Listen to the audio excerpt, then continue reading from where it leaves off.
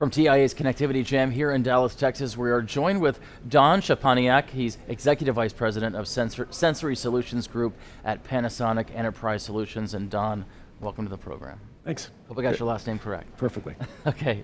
You just came off a keynote address here at TIA's Connectivity Jam talking about IoT and that relationship back to the fan experience. You walked us through sort of a case study of, I think it was called Mike. Yeah, Mike Your the fan. character, Mike the fan, Yeah. and what his experience would be all the way from, leaving his home and all the way to the stadium, then a stadium experience, and then even afterwards. I thought that was pretty interesting. Can you give us, again, a bit of a microcosm of that case study? Yeah, so when you think about what teams are trying to do, is that they're trying to really engage the fan to keep them loyal fans of the team regardless of the outcome of the game. And so they're looking at all the aspects of what that fan goes through, and they're trying to eliminate the barriers to make it effortless. And so it's not just Mike the fan as an example. There are real teams in the NBA, NFL, and Major League Baseball that are doing things today to eliminate the barriers for fans to get up, and that includes things like giving them better choices when it comes to parking, giving them better choices when it comes to how they use their tickets, giving them better information so that they can design a game experience that fits their needs. Can you walk us through, so for the stadium owner or Right. the team owner, what's valuable data to them? Can you walk us through that? Yeah, so when you think about the stadium owner, they've got a couple of really important metrics. Number one, the overall metric is fan loyalty, and fan loyalty is almost always measured in ticket sales, and in particular season ticket sales. And so fan owners and venue owners track that and try to preserve that, because your season ticket holders are your most precious commodity. But more than that, in particular with IoT, they also know that those season ticket holders don't come to every game. And instead, they give those tickets to their brother-in-law, their sister, their friend, their uncle. And up until recently, those people were completely invisible to teams. And so that source of potential fans, potential season ticket holders, was completely blocked. One of the most invaluable pieces of information they're getting today is, with IoT and with fan engagement, they're getting access to who those people are and how they behave and what they want in a stadium, and now they're able to market to them and reach out to them and encourage them to become fans.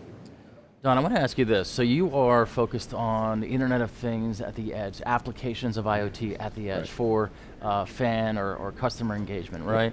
But you're here at a communications infrastructure event. What's your perception of the knowledge of you to them and these infrastructure guys to what you guys do? Great question. So I mentioned it at the keynote.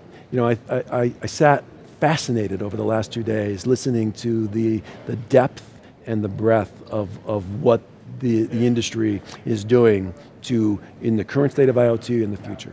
And it was fascinating to me about that, but it was also a very inside out look. And in some cases, that inside out look really overlooks what is important to the people who are eventually consuming, using, and paying for that technology. And so from a perspective outside in, I think the biggest difference and the biggest thing that I tried to bring to them was this expectation of outcomes. What are the expected outcomes from somebody who utilizes it? And universally, not just in sports, two things come true. The end users want effortless, seamless, invisible technology outcomes. They want to be able to not make effort to have that experience. So technology is a barrier if it's visible, it's a barrier if it requires effort. And on the venue side, on the owner side, what they want is actionable analytics, things that they can take action on. Data's great, but it doesn't allow them to make decisions to lead their business.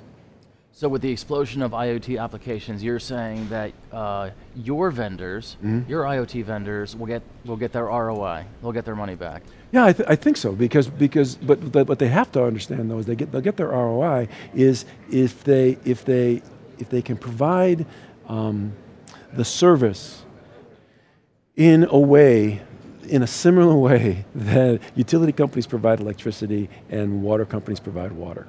Those are both incredibly important, critical, life-giving resources.